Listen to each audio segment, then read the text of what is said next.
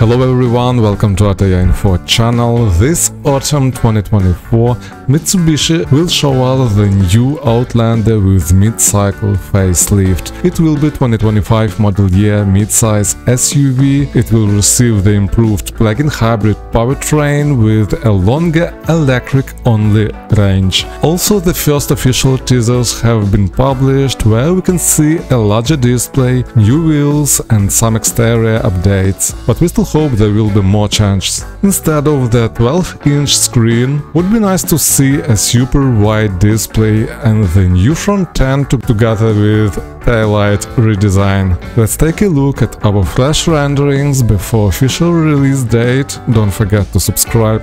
Let's go.